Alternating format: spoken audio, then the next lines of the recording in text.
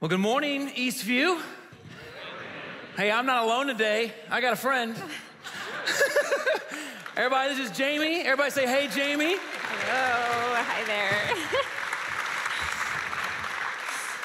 Jamie is so excited to be here with us this morning. Aren't you, honey? Oh, so excited.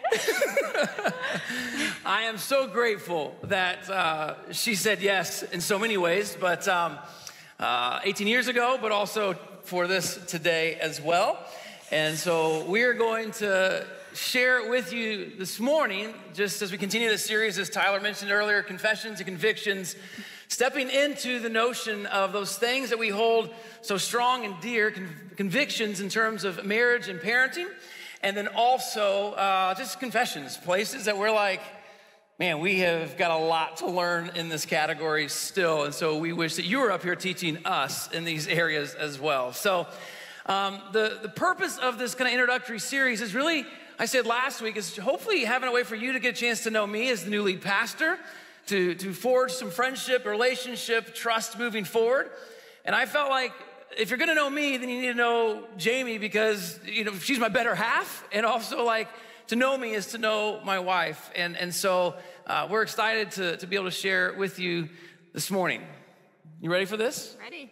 You ready? Go. Okay, so we're gonna have Jamie here in a minute. She's gonna share a little bit of her story since you heard mine last week, and then we'll kind of share our story, and then some confessions and convictions in the realms of marriage and parenting. But we love to be able to pray to start. And so I know you just sat down, but I would love for you to stand back up with us. And we love to just pray as a church family together and then jump into this. So, Heavenly Father, we are grateful for this time. We ask that you would speak to us. God, no matter what phase of life, season of life that we're in, that you would meet us, God. As we talk about marriage and parenting and ultimately family, God, we recognize the most significant family, God, is that as the family of God, and you as our Heavenly Father. And so, God, would you meet us where we're at, speak to us, and Lord, we're excited just to be in your presence and to be with one another. And we offer this time to you. In Jesus' name, all God's people said? Amen. Amen. All right, thank you. So, I want to jump in and share a little bit about who is Jamie Grant. Yes, well, hi, Eastview. So my name is Jamie. I am the middle of three girls. I grew up in the Chicagoland, a suburb called Batavia. My dad became a Christian pretty radically in college, and he hitchhiked to Illinois he grew up in South Dakota. He hitchhiked to Illinois to go to Moody Bible Institute and began a career in ministry. My mom was a missionary kid in Zimbabwe. My grandparents were missionaries out there for 30 years. And so we were just highly involved in church growing up. I grew up in a very healthy home, and I would say that I made my faith my own probably in high school. After I graduated high school, I went to community college for a year, and then went over to Cedarville in Ohio for a year, and then needed to be back in the public school setting, and so I came to ISU my junior year. And then that's where I met Brandon. Tell us more. In college. Yeah, tell me more, right? Yeah. Okay. A girlfriend of mine brought me to Fuel, which was the college ministry here at Eastview at the time. And I knew I needed to get plugged into a church, and so she brought me here. And I remember the very first time we were here, there was this really cute guy on stage leading the music. And I remember looking at my girlfriend and just being like, is that me? Who is that? That's me, right? Okay. There was multiple words believed. That was Brandon. Sure. Okay. Yes. And so then I got to meet him a couple weeks later when he opened the door for me. And we actually went out on a couple of dates. He got my number from my small group leader, which was very covert. I mean, there's advantages of having the church database system at your disposal. I just say it like. So we went out on a couple dates. And then I actually had been dating a guy in the summer that had broken up with me, so we actually ended up getting back together, and that kind of ended our quick little bout of seeing each other. You put that so kindly. You weren't that disappointed because he started dating someone like really soon afterwards, so. Keep going. Okay. So anyways, I dated that other guy for a little while, and then the summer going into my senior year, I really wrestled, and we were getting really serious at that point, talking about engagement and marriage, and I just did not feel a peace about it, and so I actually ended things with him at that point, which was really hard because all I really wanted was to be a wife and a mom, and I was really going to college just to get married, let's be honest. So that was what I was there for, but yeah. And so as she ended up breaking things off with this other guy, I was dating someone as well and starting to consider whether or not this was going to move past just dating to maybe engagement and getting married. And there was a moment where there were 3 straight nights that I actually had the exact same dream. And in the dream, I was standing at front of an aisle at a wedding. I was the groom, and the bride coming down the aisle was actually Jamie. This is a problem when you're dating somebody else not named Jamie. I was like, what do I do with that? I remember meeting with a pastor friend and said, hey, here's what's going on. And he said, well, I'm not really sure what to tell you about the whole Jamie part, but maybe that'll give you an answer about the girl you're currently dating. And so I ended up breaking things off with her, and then not too long after, reaching back out to Jamie, and we met actually at Potbelly's. They're on North Main on ISU's campus, and just trying to catch up and see where she was at. I had heard that she was single. I don't know if you knew that I had broke up with this girl. I didn't. Yeah, so she was like, this is kind of weird. And, who is this guy? And I chose not to tell her that, hey, I had a dream 3 straight nights that you were my wife. That's super creepy, so I didn't do that. But did express like a general interest again, and then we went out a couple more times. Mm-hmm. And as we started to like see, okay, there's something here this time, I think, Jamie actually had this time where she said, I think that we should take a few days or a week and just pause, pray, fast, and see if this is what God would have for us. And so we did that, and then we met back up together at the coffee house in Uptown Normal. And it was in the morning, and when we got there, I mean, Jamie jumped right in and just simply asked me, I just want to know why you were interested in me. And I proceeded then to kind of share with her some different things about, internal, external beauty and stuff like that. And then as I was about ready to finish up and she was going to say something, I told her, I said, and also, I don't know why I'm saying this, but I just have this overwhelming desire to serve you. I believe that marriage is based more upon what you give than what you receive. And so I need you to know, I just feel like I'm supposed to tell you, I want to serve you. And Jamie kind of began to tear up, and I'm thinking, oh crap, what was that? Was that not a good answer? And then she proceeded to tell me that essentially that she had asked God to make me say those words.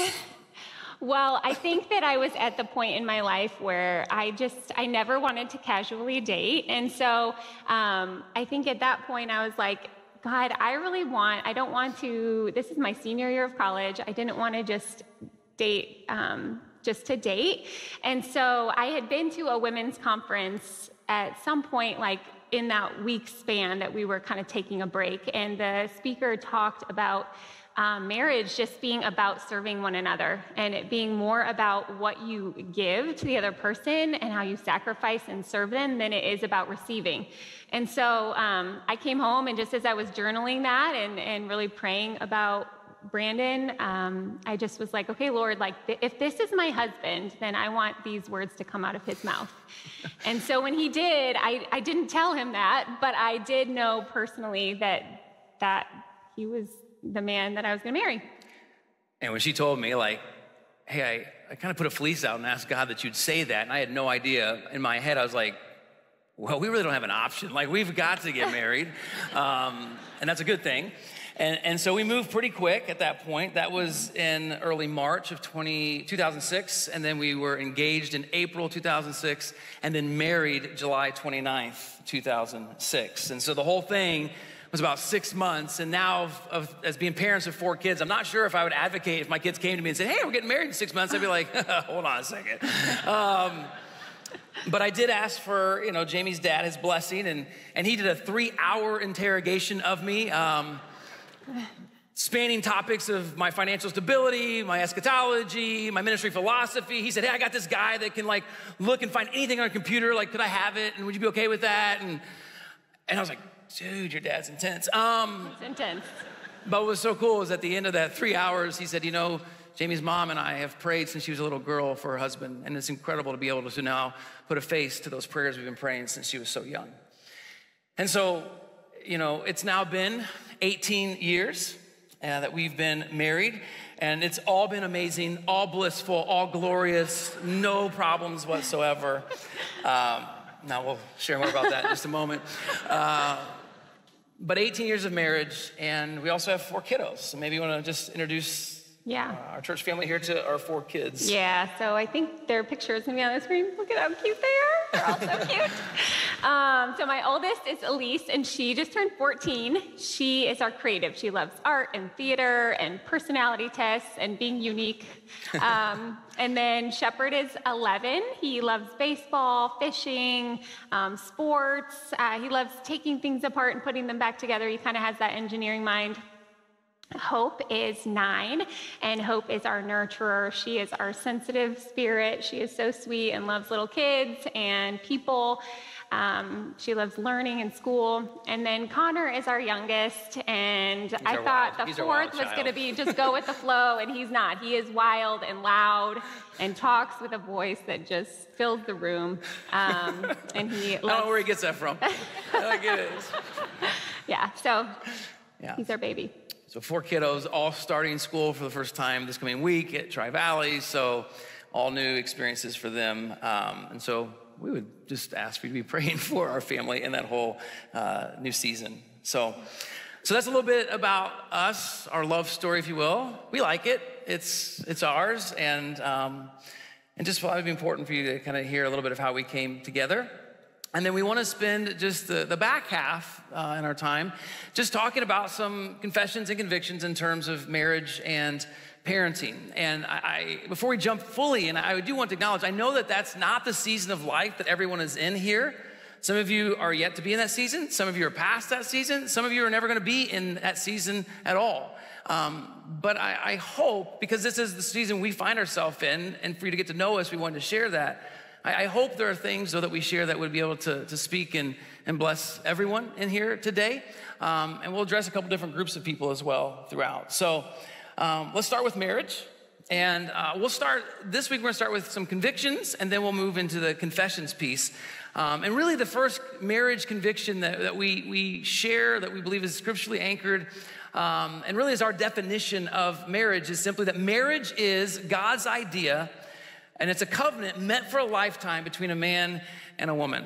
And so let me break that down. And first off, it's just this idea that marriage is God's idea. Like Jamie and I, we're pro-marriage. We don't have a salty view of it. We believe in it. We love it because we believe God made it. God is good. And so marriage and God's ideal is to be good. That it said that it's not good for a man to be alone and the two would become one flesh. And so we believe that and are grateful. I would say are fortunate that my parents, before my dad passed away, were married 42 years. Jamie's parents are still together and married for 40 plus years. Neither of us on our grandparents' side have had divorce. So we have been fortunate to have great examples of marriage, which has probably also helped us think marriage is such a great thing. But at the end of the day, it's God's idea. And so we lean into that and are excited about that and all that comes with marriage. It's a covenant. It's not to be entered flippantly. It's something to be taken pretty seriously. And so when you say I do, it's a big deal. And so we did not just, even though we got together quickly, we did not take it lightly that we were saying I do to one another. And we do believe that it's meant for a lifetime. That marriage ultimately, Scripture would paint it as this picture of representing God's love and his heart for his people or his church. And so with God being kind of the groom, as I mentioned last week, and people being in the position of the bride, we want our marriage to last a lifetime because we think that that's what God's love declares, is that God's love is unending and abounding for generation upon generation. And so we strive to say, how do we make this thing work? And how do we keep thriving in this for a lifetime? And we do hold to this conviction that it's in God's idea and what's best, that it was between a man and a woman. And that is something that we hold as very sacred. Now, in sharing that and us being completely pro-marriage and all about it and love it, and Jamie will tell you more in just a moment, that we are still working on this a lot. I think one of the confessions that is important for us to share is that I think that this is a confession, not just for Jamie and I, but sometimes a confession for the whole church at large, is that there are groups of people that sometimes get left out or minimized or not seen when it comes to marriage. And in the Christian faith, it seems like, at least in the Western world, that marriage is held like the quintessential peak. Like, this is what you gotta do, is get married and have kids and have a family. And if you don't get there, then you're like a second-class citizen. And I would just say, first off, to the groups of people, the confession is that the first group is to those who are single in this room. Whether you're waiting to get married or you've been married and no longer married, but those who are single and feel like what am I supposed to do because I'm not married, I don't have kids. We declare, because Scripture declares, singlehood is a gift. It is a gift, and not all people may get married, and that's completely okay. And God would uniquely want to bless your life, and through your singleness, your life, to be used by Him to reach other people for Him. The other group of people sometimes are those that it's meant for a lifetime, but let's be honest, it doesn't always last a lifetime. There are a lot of people that their marriages have ended. And we're always going to be pro-marriage in terms of fighting for marriage and seeking hope and healing and forgiveness and reconciliation. But sometimes things don't make it. And sometimes there's valid reasons for them to not keep going on based upon what's happened. But the church at large sometimes is this place that people are already, as they're struggling through divorce, feel the weight and the pain and the heaviness of what they're dealing with. And then they come into the church and they feel like they have more guilt and shame heaped upon them. We want to meet people where they're at, understand each person's story, and walk with them versus judge them from the outcast or from the onset. And then the idea of it between a man and a woman. I'm sure in later sermons we'll talk more in depth about all of these things. But I also know that there are different cultural expressions and even expressions of marriage, not just between a man and a woman, but same sex and other things. And while we will have a conviction of God's best and ideal being in that form of a man and a woman, we'll tell you that we also know that there needs to be empathy and understanding as we lean in when people come to church and maybe express something differently than that, and to see where they're coming from and understand that. Living in California for 12 years, I would say one of the great advantages that we had is we got to meet so many wonderful people that express their love differently. And while we can hold convictions, it doesn't mean that we cannot still have kindness and empathy and understanding, and also try to learn as we move forward. And our hope and prayer for Eastview Christian Church is that in all of those groups that we would start by coming beside someone, understand who they are, and then walking together forward. But it doesn't mean we have to shift what we're convicted on, but our confession is, can we actually be nice and kind along the way, which sometimes I feel like the church hasn't always done. There's a couple of you. Thank you.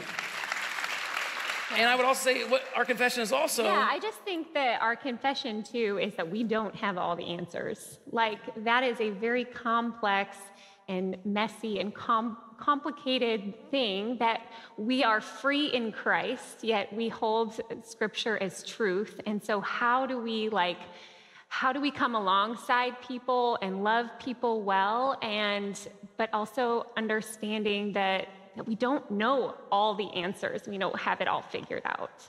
Yeah. And that our marriage is a work in process as well. And we're looking for a lifetime. And right now we're in about the first quarter, maybe second quarter. And by the time we get to the fourth, we might need Steph Curry to heave some threes. I don't know. We'll see. That was amazing yesterday, by the way. I don't know if you saw that, but all right, marriage conviction number 2. Marriage thrives when mutual submission, love, and respect are all being practiced. That That if there is a triad of components or a cocktail, if you will, of elements to really help a marriage thrive, we see scripturally, it would be this idea of mutual submission, love, and respect all being practiced. And we find this in Ephesians chapter 5, if you want to read that for us. Yeah, it says, submit to one another out of reverence for Christ. Wives, submit yourselves to your own husbands as you do to the Lord. For the husband is the head of the wife, as Christ is the head of the church, his body, of which he is the Savior. Now, as the church submits to Christ, so also wives should submit to their husbands in everything. Husbands, love your wives just as Christ loved the church and gave himself up for her to make her holy, cleansing her by the washing with water through the word, and to present her to himself as a radiant church without stain or wrinkle or any other blemish, but holy and blameless. In that first verse, verse 21, it says to submit to one another out of reverence for Christ. So we believe wholeheartedly that both of us are to play the game of limbo in marriage, right? Limbo is how low can you go? And it's my role to go as low as I can to lift Jamie up. And it's Jamie's role to go as low as she can go to lift me up in order that the both of us be trying to lift each other up. There's mutual submission. It's not just one. But then it also says that wives are to submit to their husbands. Yeah, and I think that we see that the wife's primary role is to submit to their husbands, but it's also, it says in up here, it says, submit to their husbands as you do to the Lord. And so Brandon will share in a minute just the calling of the husband, but it's this idea of yielding to the other person. There's a mutual yielding. And if Brandon's yielding to me and I'm yielding to him, then there's mutual kindness and love and consideration towards each other, and we're building each other up. So we're both called to submit, but primarily, I think there's something inside every man that desires to lead and has just this God-given call to lead their families. And so wives, this is our role to come underneath our husbands and submit to him and to respect this call that God's given him to lead their families. And then it says for husbands to love their wives as Christ loved the church. And so I think it's important first to see that it says mutual submission, submit to one another out of reverence for Christ. Then it says wives submit, but then it also says husbands love. And that idea of love isn't like a cakewalk by any means, because how did Christ love the church? He was willing to lay his life down for her.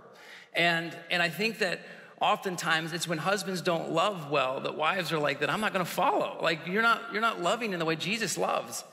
And many people even read 1 Corinthians 13 at their actual wedding day, which describes what love is supposed to be. Right? It says love is patient, love is kind. It does not envy, it does not boast, it is not proud, it does not dishonor others.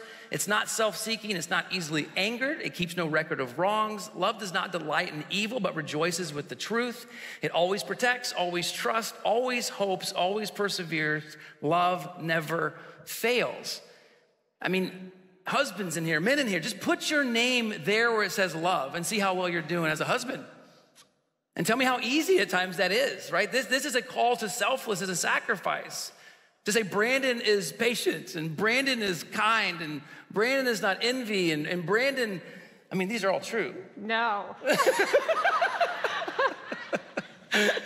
Sometimes. A lot of the time. Oh, a lot thanks, of the time. thanks. Yeah. But we both are called to move to this point of selflessness and sacrifice and to love and serve one another. And I think that when husbands do this, right, it is so much easier to submit. When Brandon's being strong-willed and I'm being strong-willed, we buck heads a lot. But when he's submitting and I'm submitting, then we are able to build each other up a lot better. Yeah. And in terms just of our marriage, like I said, we love our marriage and we love each other and we fight for each other. But it's important for you to know, we have so much to learn from so many of you as well. And we have moments where, right, our temperament is not the best. Our words are not the kindest. Sometimes we'll go in separate rooms and not talk to each other. I mean, we do those things too. I'm sure you don't. Right? Or if she decides to tell me how to drive, I don't like that. So we're pretty normal and human, and so we're always working things out. Our marriage is a work in process, but we're committed to it. Yeah, and I think the intentionality of it is necessary, because I think everybody in marriage, if you've married any amount of time, you know that there are seasons that are really great and there are seasons that just are really hard and that are like just you're trying to get through them. And so just remembering that there are ebbs and flows, there's up and downs in marriage, but you have to continue to keep that in your mind about how can I submit, how can I love. And I think that comes back, just to kind of close this point up, is that idea of a covenant. Like, it's a covenant based upon a commitment, not upon my feelings and demeanor in that moment. And if feelings are at the forefront of our marriage commitment, a lifetime's virtually impossible. And I think so we sometimes have to push beyond just how we feel in the moment. And it's ups and downs. Yeah. So, all right, now we've figured out marriage. Maybe we should tell them about parenting a little bit. Okay, well, yeah. let me start with a confession. Okay. So with parenting, sometimes I get nervous talking about something that I don't feel like I have figured out in any way, but we all don't have it figured out, right? So like, I don't think that would be the right posture to come into it either.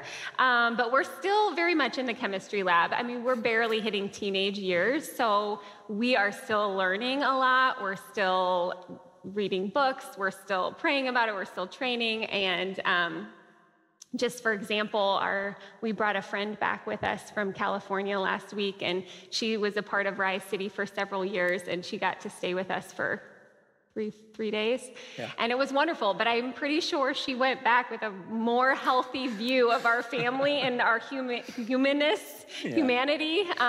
than she had when she came in, because our kids were off schedule. You know, we were 2 weeks of traveling and eating sugar and staying up late, and it was just kind of crazy.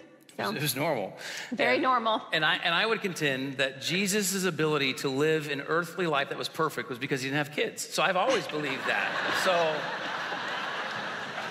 So it seems logical to me. All right. But parenting conviction number 1, parents are to be the primary spiritual encouragers and influence in their child's life.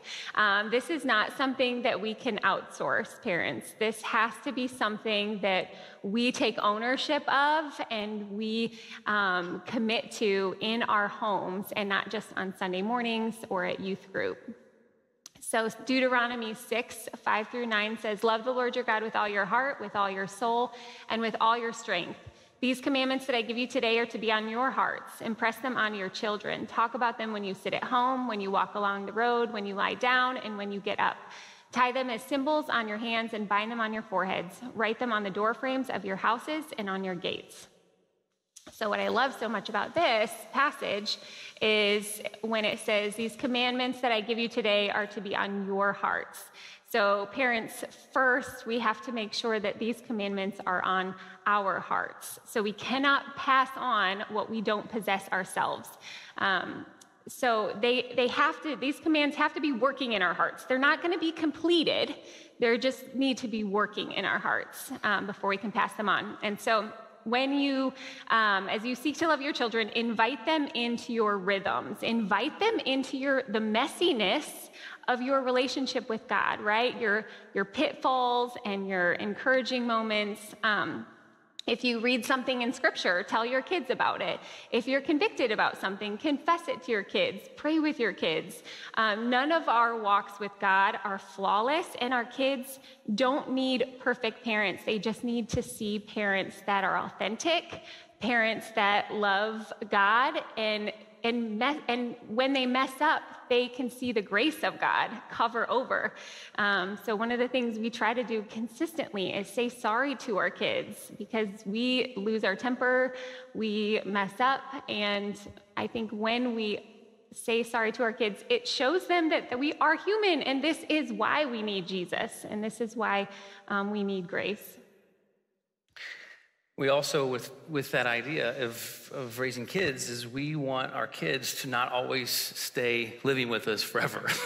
And we want to prepare them for what the future holds. And Psalm 127 says this, it says, children are a heritage from the Lord, offspring are a reward from him. Perhaps that's the news that someone needs to hear today, that they are a reward. But it says, like arrows in the hands of a warrior are children born in one's youth. It says, blessed is the man whose quiver is full of them. And so our hope is not to always have our kids living inside of the quiver. But like an arrow, that they're eventually going to be propelled into the world, and there's a target that we're trying to help them aim for, of taking their faith serious, making Jesus the center of their life, wanting to be used by God to make kingdom impact, and to propel them into the world. And so we take responsibility for that, and we partner with the church family and other people. But it is our goal to try to raise them up in such a way that they actually become, followers of Jesus, men and women in this world, and not just relying on our faith for the rest of their life. Right? So parenting conviction number 2, there's no formula to parenting, but relying on the Holy Spirit and prayer are non-negotiable. Just pause for a minute. Yeah. I'm curious if there's a charismatic church here or not. Like when she says there's no one way or perfect way to parent kids, can I get an amen? Amen. The rest of you are control freaks. Okay, cool. There's not a one-size-fits-all or right way to parent, and there's no guarantee that if we do things just right, our kids are going to turn out great and love Jesus. So it's only by God's grace. But I was reading one time, I think, feeling just kind of frustrated with all my different personalities and not sure what to do and how to parent each of them. And I came across this verse in Isaiah 28, 27 through 29, and it says this. It's not a parenting verse, so just keep that in mind. Why it's not a parenting verse. A heavy sledge, it's actually about farming, but a heavy sledge is never used to thresh black cumin. Rather, it is beaten with a light stick. A threshing wheel is never rolled on cumin. Instead, it is beaten lightly with a flail. See what I mean? Grain for bread is easily crushed, so he doesn't keep on pounding it. He threshes it under the wheels of a cart, but he doesn't pulverize it. The Lord of Heaven's armies is a wonderful teacher, and he gives the farmer great wisdom. So I love this because just like seeds, like different seeds need a different threshing process. And threshing is the process of loosening the edible part of the grain or other crop from the straw to which it is attached. So as parents, it's our call to do that, something similar. We're pulling out what is good in our kids, right?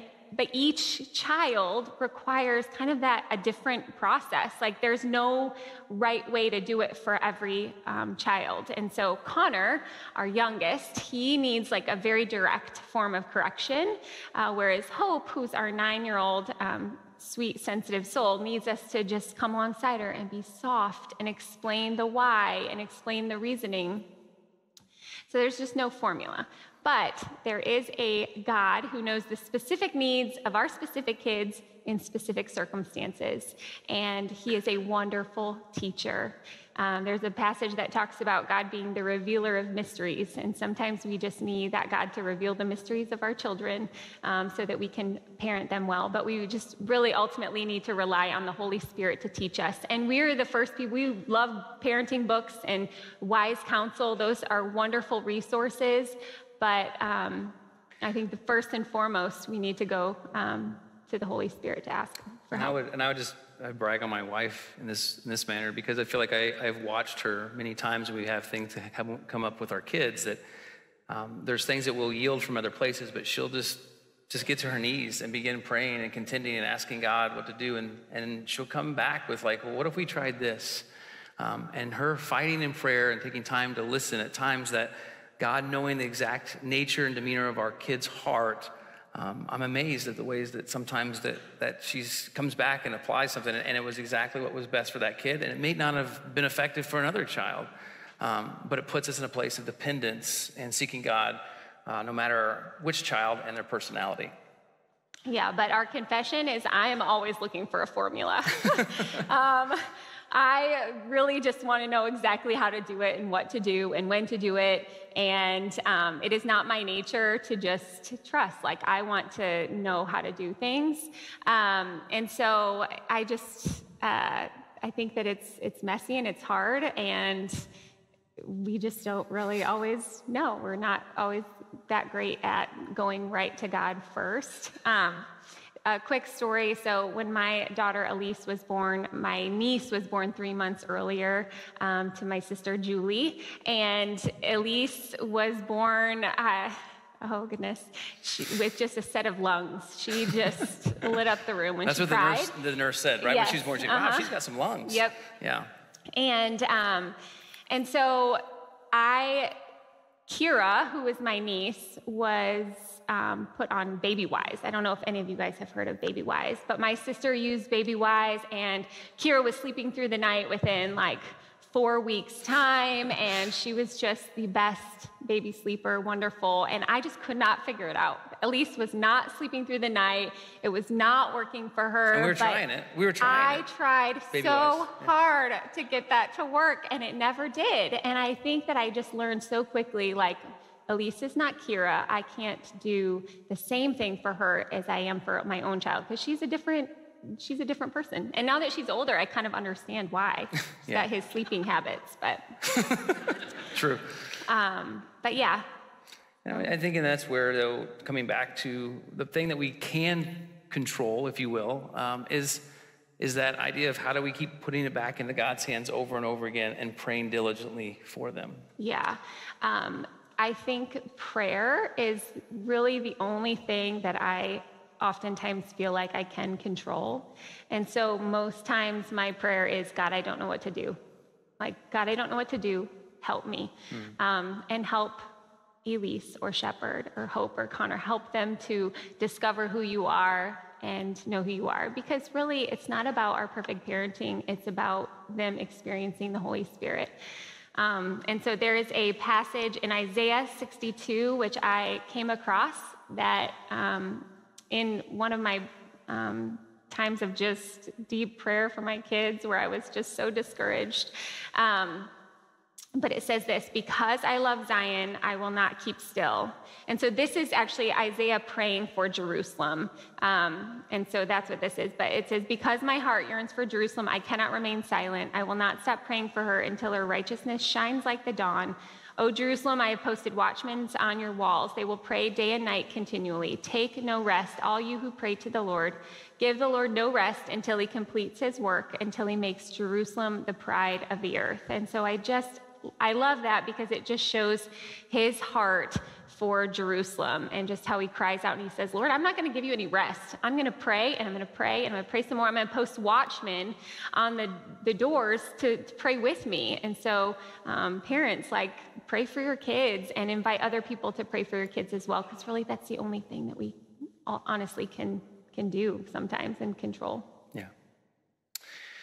And so that's a little bit of us in terms of the marriage and parenting and confessions and convictions, but kind of coming at that last point of just the need and dependence of the Holy Spirit and to be a people of prayer. Like, that's our heart for our family, but it's ultimately also our heart for the family of God, that we would come to our glorious bridegroom, our incredible Heavenly Father, and seek him in everything that we do, and just continually put it back into his hands over and over again. And one of the things we love to do, just as we kind of close out our time of sharing, is for us to do that together in taking communion or the Lord's Supper with one another. And so if you have your elements, if you got those when you came in this morning, I'd love for you to take those out. And these elements represent to us a deep need and dependence on our God. And what our God did to show that he is dependable, that he is faithful, that we can trust him and continue to come to him over and over and over again, no matter whatever stage of life we find ourselves in. And so I want us to take communion this morning as a family of God, whether you are married and have kids, whether you are yet to be married and you're single and have no kids, perhaps you're single and you're co-parenting kids, perhaps you're a blended family, or maybe you're glorious empty nesters, which is the goal for all of us someday. All of us are part of God's family and invited to the table and to put our allegiance and our dependence on Jesus. And so, if you would you take the bread first? And we're going to take this bread, which represents Christ's body, which was broken. when he died in our place for the sins we've committed, the places that we fall short, he said, I'll pick it up for you, and I'll actually pay the price on your behalf because I love you so much. And he was crucified on our behalf. So let's take and eat and remember Christ's body being broken.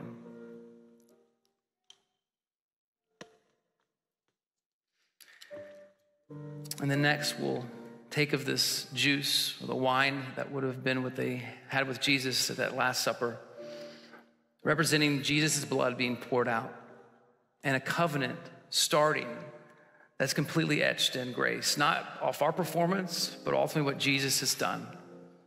And him saying, I have covered over your sin, and so now come to me freely. I'll place my spirit in you. I will be your source of strength. I will be your wonderful teacher, and I am committed to you for forever. And so we remember that as Jesus' blood was poured out, we have grace upon grace. Let's drink together, remember.